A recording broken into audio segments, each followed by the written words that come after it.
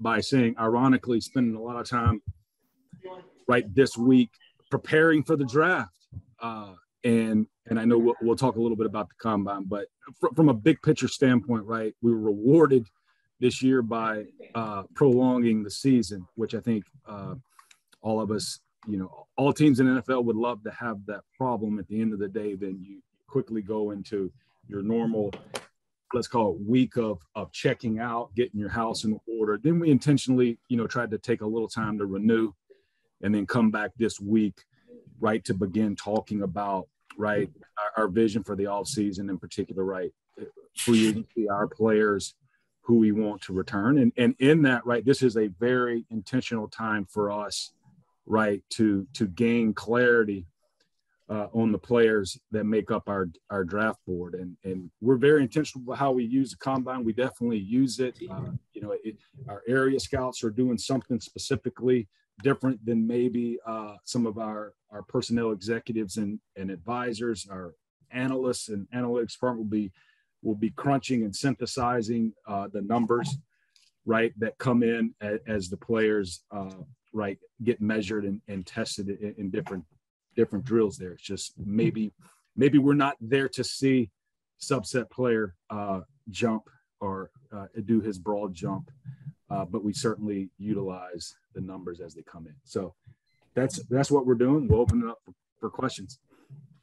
Start with you, Kevin. Hi, Les. How's it going, Kevin? Good. How are you? I'm good. This isn't my real question, but did you go anywhere? I did go somewhere. Was able to get away, escape. Coincided with our two juniors in high school having, I guess they call it a winter break type deal. So we were able to get away, and it was a good time to truly escape and maybe do nothing and get bored again. Can you make us envious by saying where you went? I can say this: it was tropical weather. Oh, very nice. And I know we'll have specific questions about players, coaches, et cetera, but in general terms, what changes for an off season when you've just won a Super Bowl, whether it's practical terms, people terms, whatever? I think if anything changes at all, it would be, and let's keep it with the simple, hey, are we going to run it back? And I think you could only say that, right, if you're maybe a world champion, because that connotates trying to bring this group, right, the majority of this group back together to see, hey, if we can make another run where maybe in another off season you fell short and you're looking at, okay, is there something that you need to add to maybe get closer. Now, with that being said, I still think, and I think we've said it many times, right, even if you are the world champion, it doesn't mean you're perfect and not close to perfect. So you still have to take the similar approach to, right, hey, is there a tweak in the model that helps us actually be better next year than we were this year? Not necessarily in record and things like that, but maybe in how you're accomplishing things and all of those things that go into maybe you're losing players at these positions or you're getting thin there and you need to restock younger players via the draft at certain positions. So that stays the same. Les, will you allow me one more question? Yes, we will. I don't know. Now, artists may get mad at me. Well, that's why I asked you. I mean, artists, that's unfair. Too. If I say no, if I say no, then Kevin's mad at me, and then, but Jordan may be getting mad at me or Stu. I see them with their hands raised. That's the only reason I brought those two up. Well, somebody would ask a question like this if I don't. So, what conversations have you had with Sean, and what's your sense of where he is now in terms of his commitment to coaching next season? Well, I think we've had a lot of conversations. I think he's jacked to be coming back and coaching the Rams. I think at the end of the day, right, it's a compliment to him, right, the success that he has, maybe the combination of personality, hey, mom, dad, genetically gave him maybe a TV face and things like that that some of those, let's call it, I guess we call them organizations, networks, or whatever, thought that he would be good at doing that. So that's just a compliment. That's part of the business. But I know this, in talking with Sean, he's jacked to be a Ram and to finish what we've started over the last 5 years. Gordon. Hi from Indianapolis, Les. How you doing? I'm good. Is it tropical weather there? It's beautiful weather here. Actually, it's like 60 degrees right now. It's balmy. You know what? I probably do miss the good doing the run there along the river. That's kind of an Indy tradition. So that would definitely be good running weather versus holy can. I forgot to bring gloves and my hands are freezing. Absolutely.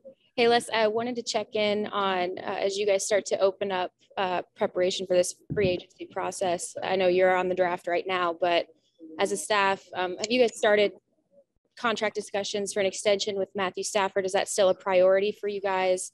And then in terms of this checklist that takes you through free agency, who are a couple of people that sort of need to happen first before the rest of this can sort of fall into place? Yeah, there's definitely going to be an intentional plan. Matthew's a part of that, right, to make it all work, because based on redoing contracts or things like that may give you more cap space.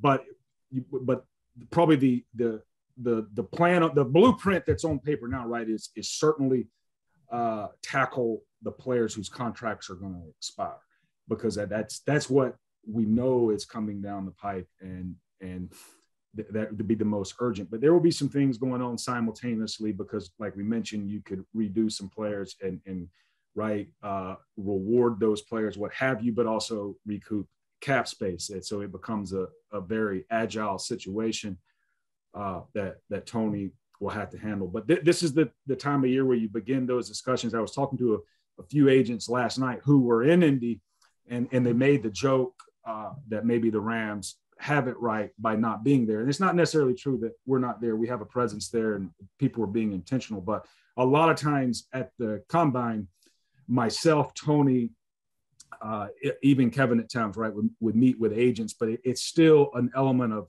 I call it not necessarily stare down, but it's really, hey, yes, we like so-and-so back. And the agent may say, yes, so-and-so would love to be back, but no one's really talking numbers yet. So that's still to come. So we're in the planning, but we do know this, that it'll happen fast, and we definitely want to be proactive and move fast. And that's a little bit why Sean and I stayed back this week. We had, we've sat together this week and put together an action plan, and feel like we can execute it from here, maybe more efficiently than in Indy. And then quick follow-up on your combine process, since you guys have sort of changed your methodology and moved toward this since 2019, probably, making certain decisions as it pertains to being here in person or maximizing that process in your mind as it correlates to your build. What proof have you found over the years that this is the direction for you guys as it correlates to who you are and how you're built? That is good. So you definitely need time to truly come up. Our statisticians would say, right, to get enough data. So, okay, you prove this is the right way of doing it, right? So, but some tangible examples will be, especially like for myself, even coaches, right? You spend time this year, this time of year, gaining clarity on football players, and some probably the least. There's a lot to do this time of year, right? The juggling of the free agency, as you mentioned. So being able to really watch these players play football, that's probably the hardest chunk of time to carve out, because that does take time, right? When you watch a player play a game or different cutups, that takes time. You can't, there's no cliff notes to that. Now, with that being said, you can then blend what you've seen on film with maybe, right, what players do in drills that aren't playing football, and we have our algorithms and formula that we do have some data that says, hey, when you blend that, doesn't mean we had to be there to see it, but if a player scores here in some of those drills and has this type of subjective football grade, their success rate is higher than if you score a little bit lower in this drill or what have you. So it's still a sliding scale. But and there's times, right, where you can certainly remember where maybe you sat down with a player for 15 minutes. That player was extremely tired. Might have been his, last interview at night from 10:45 p.m. to 11 p.m. Maybe he was just flat out worn out. And maybe from a personality standpoint seemed dull. And at that point, you have this bias that, right, from that moment that maybe the player's maybe not a fit. So you can always go, geez, look how much success that player's having now. And we just happened to catch a bad moment in 15 minutes. So as a general manager, we're always trying to come up with ways to engineer processes to, right, eliminate those type biases that sometimes happen. Like when I call it, really squeeze a lot into a place like Indy. Thanks, Les.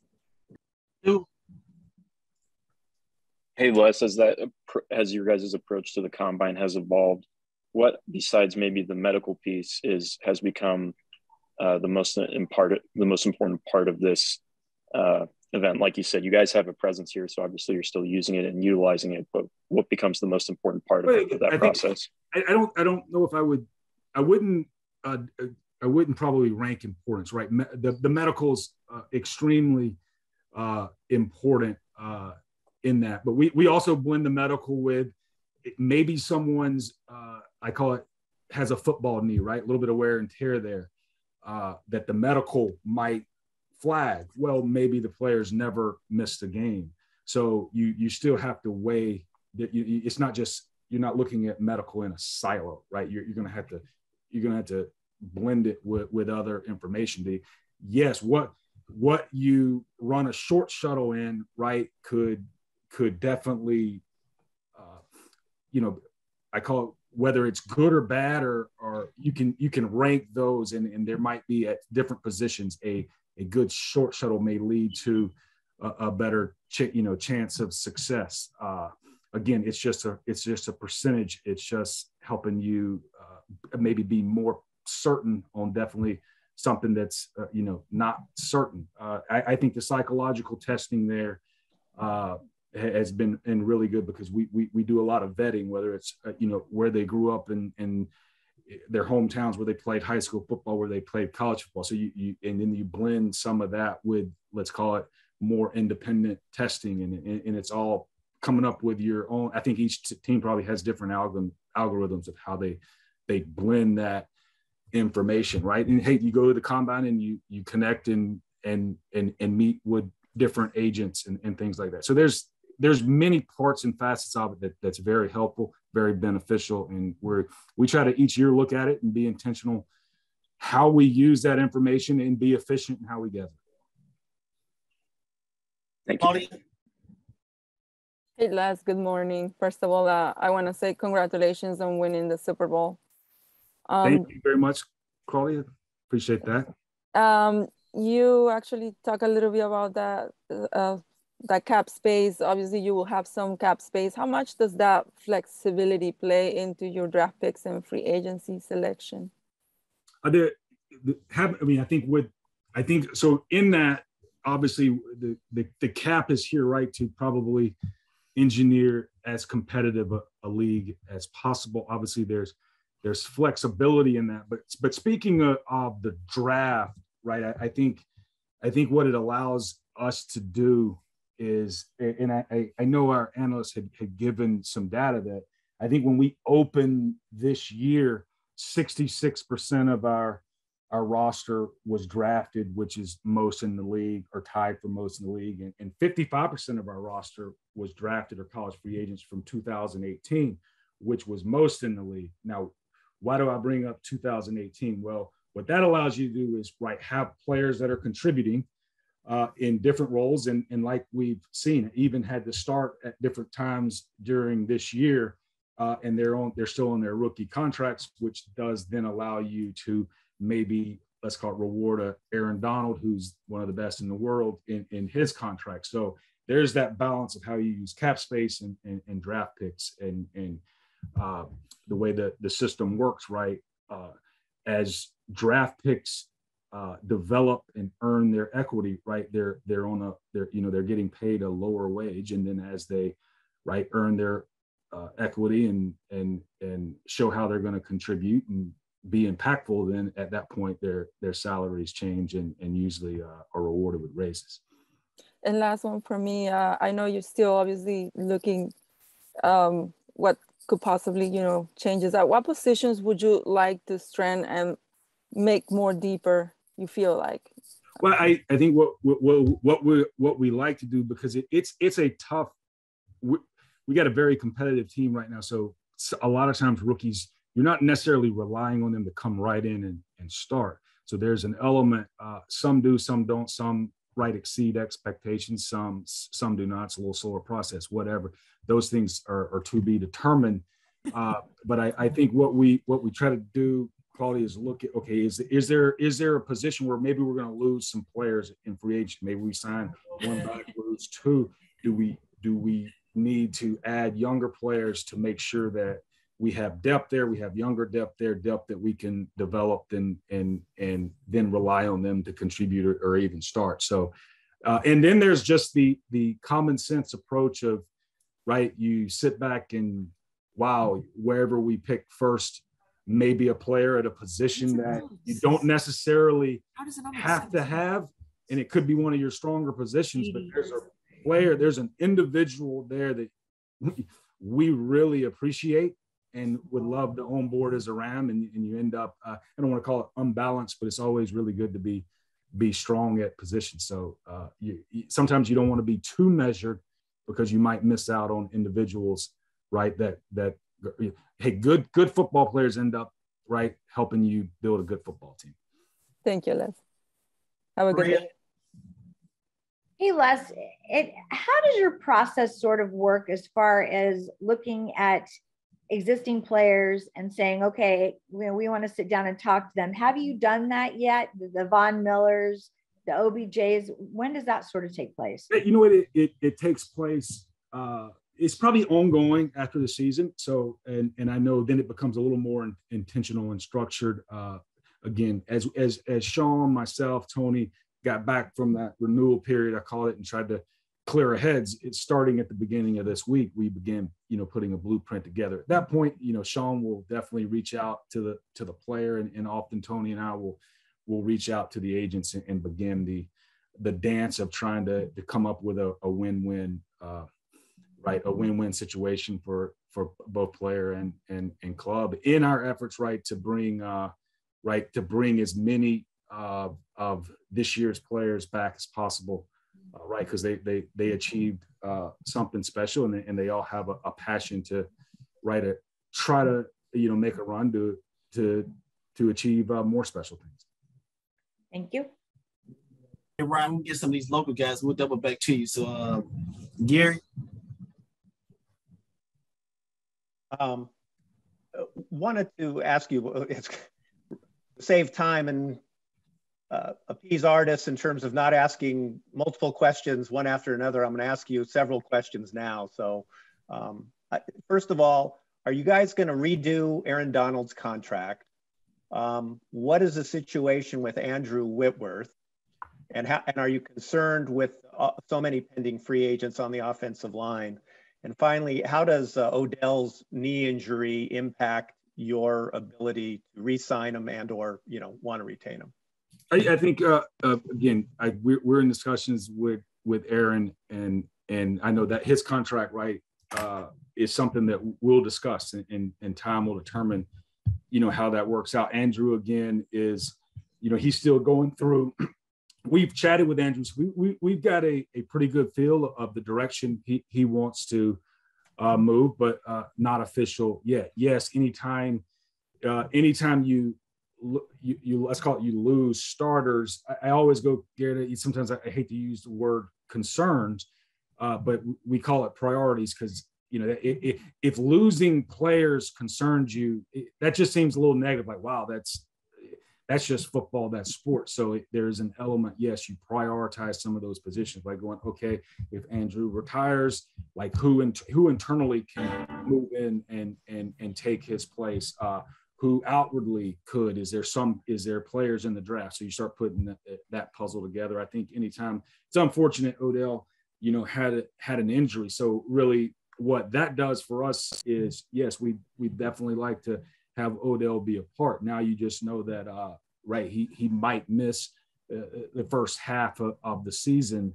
or something like that. And so the negative of that is that's just a tough, unlucky break. The positive is that you may get someone with very fresh legs, right, for the stretch run, similar to maybe how we did it this year. So all of those, each time, right, each of those variables, right, leads to some type of reaction or consequence that you definitely have to intentionally try to make the most of.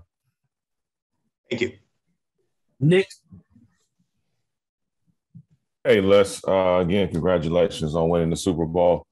Thank you.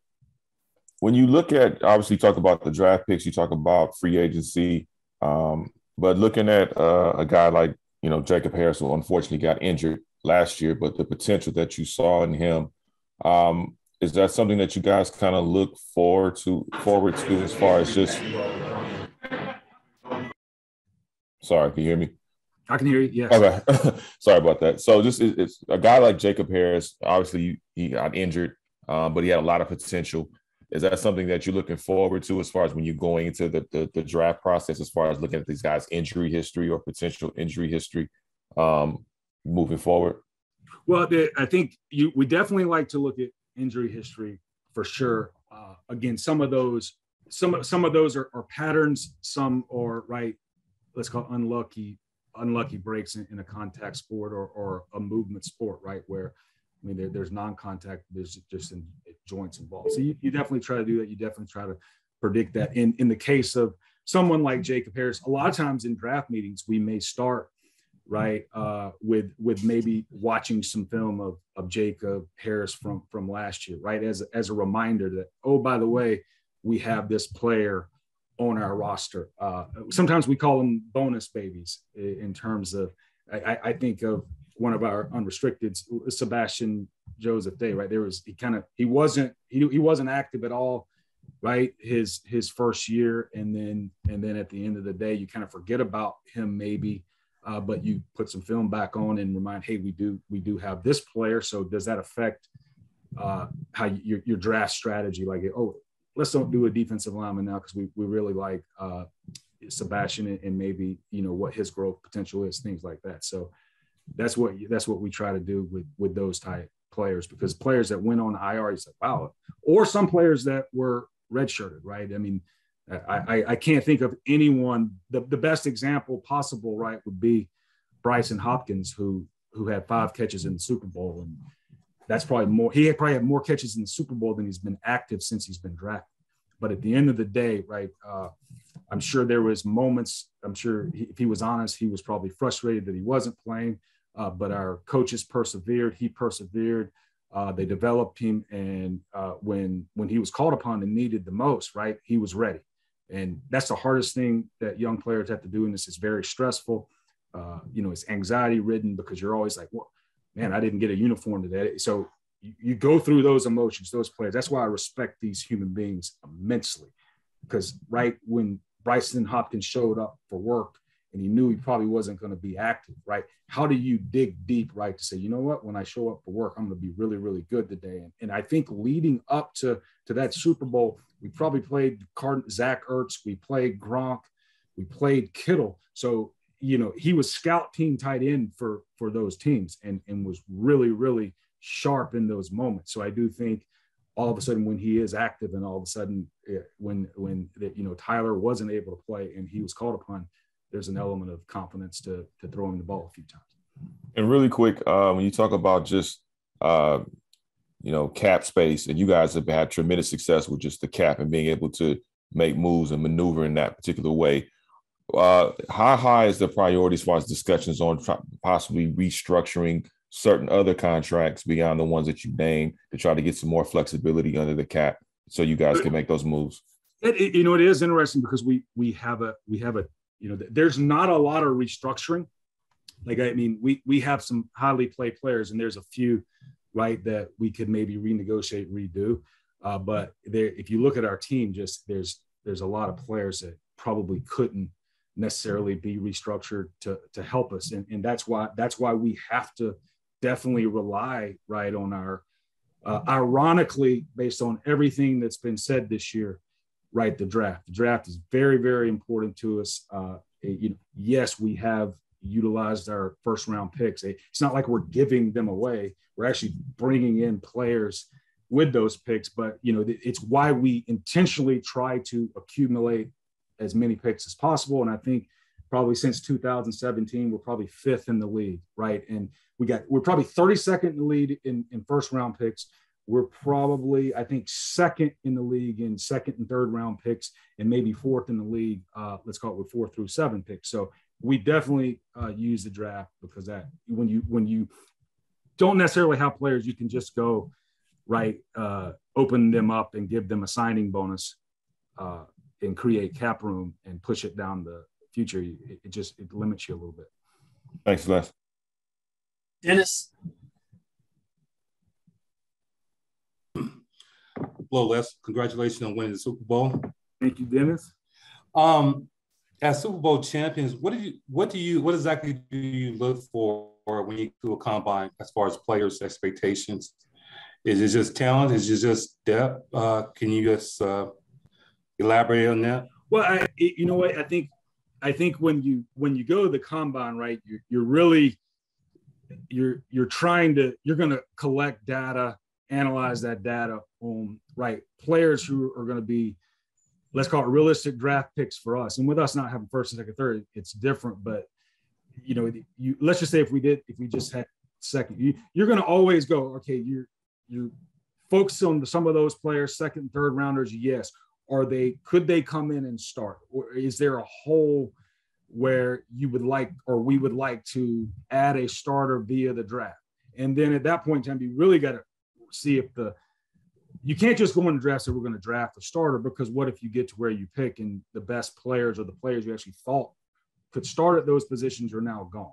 Now do you just pick the next best guy and force that player into being a starter? That's probably how you make a mistake. But also at the combine, there's going to be players there that we actually probably sign as college free agents. And at that point in time, you're not necessarily, bringing those guys in to start, but somewhere along the way in the process, whether it's fall film, all-star games, combine, they're going to let's call it showcase some type of skill that we think can help and contribute in some type of role. So that's how we use the combine, because there's so many players there. You can't just say, oh, we're going to focus on their next starter. Thank you, Les. Appreciate it. Ryan.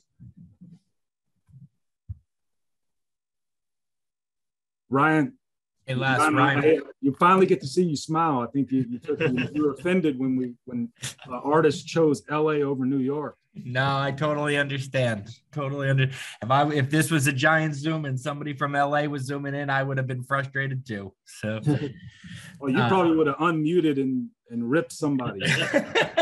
I might have done that once or twice along the way somewhere.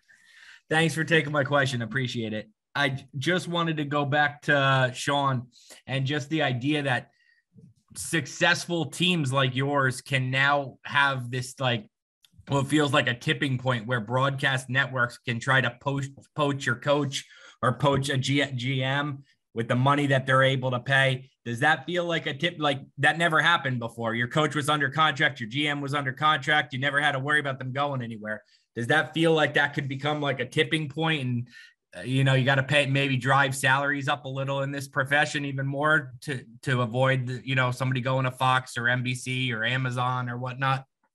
I think if we had I'm definitely not an economics expert and probably would have, didn't do so well in that class. But if we had an economics expert on the call, he would probably say that is market forces, right? Organic bottom-up market forces that are at play that hey, guess what? Now you have to deal with and react to. So I think that's you know what, based on everything that's going on right on the planet, that would, if you ever want to make a case for, right, this country is not perfect, right? But what it does allow people to do is there's some, you know, some semblance of trying to control your destiny or earn a way. And doesn't mean Amazon's going to knock on your door or Fox, but maybe, you know, a network in Miami, Florida does, and you get to make a good living doing something that you're passionate about. But I think to answer your question, that yes, it's like a lot of things in sports, right? This isn't necessarily the conventional, traditional way, right? You had maybe John Madden, and he was the broadcaster, right, forever, and then but nowadays, you know, you're seeing, right, networks knock on doors to try to get you. They're trying to be good too, right? And that's a good thing about this country, right? Everyone's trying to be good, and they're trying to find good people to help them be good. Thank you, Les. Tyler. Hi, Les. Congratulations again on the Super Bowl title. Thank you, Tyler. Going back to Aaron Donald, have you had any conversations with him in the past few days about his contract and his future? And if so, can you kind of fill us in on the nature of those talks? You know, I'm going off track because I see you got that horse picture in the background there. So where I was at in the tropics, Kevin, I never, my daughter likes riding horses, and I got on a horse for the second time. So we've had fun as a family telling stories of myself riding Victor. And there was this moment, Tyler, where Victor, now again, this is my second time riding a horse. I've been scared to death. Now I've watched Yellowstone now, so now I know that I'm supposed to act calm up there. But Victor got something stuck in his tail, and he didn't like that. And so we went through everything you're supposed to do, like the horse goes too fast, because we're on this beginner trail. This horse is trotting. Well, they didn't tell me what to do when Victor got up on his back two legs. So that wasn't in the manual. So, you know, I just knew, hey, Vic, calm down. And our Abigail was our wrangler, but I was telling the story that, and I don't know how we got to this, but I'm like, hey, Victor, I don't know why Abigail is taking so long to get back here. You know what? If it was between you and I, she'd get back here faster. But she says she's going to come back and get this thing off your tail. If you can just hang here on these all fours and not get up on those back two again, I think we're all going to be better. So that's the horse story. So yes, I know Sean was going to chat with Aaron today and revisit with him. I hadn't been able to connect with Sean, but I do know this. There had to be a good conversation, or probably Sean would have called, and there would have been a crisis going on, right? If there was something other than that. But yeah, I think this is the time of year, right, where we're going to sit down with those guys. And I do know this, there's the cool thing, right, with someone like Aaron Donald. I mean, I think back when he was a rookie, right? You come in as a rookie and you're like, okay, I hope I can play in the NFL. And then there's that stage where, holy cow, I can play in the NFL. I really want to be the best in the NFL. And then that works out. And then there's that moment where, wow, we've seen how happy Aaron was, right, to accomplish something with his teammates, right? It wasn't another defensive MVP, another sack title, what all the accolades that he's earned. But I think what's neat is to see some of those players like Aaron who, right, got skin on the wall, a lot of individual accolades, but really, really appreciate what it feels like to do something special with other people. So I think that's the bonus about actually getting to the Super Bowl and checking the box and winning the gold medal instead of, you know, coming up short and sitting on the podium with the silver medal. We'll have to have a conversation later about your horse riding experiences too. I call them trotting. No, it wasn't even trotting. It was walking. Trotting would be, hey, are you okay if we trot right now? You know, so, you know, that, but you definitely get to know your horse. Like I'm a huge fan of Victor. I mean, I understand he had a little something in that tail, didn't like it, but you know what? He was older, wiser, mature, handled it with poise. You know, I mean, it was, you know what? And at the end of the day, scored on the last drive to win it. So give Victor some credit. We'll have time to wrap up with you, Kevin, and one for you, Jordan. Well, just to circle back on Aaron Donald. Victor? More. Well, Victor too. That might be the ghost of Hollywood Park Racetrack getting back at the Rams a little bit.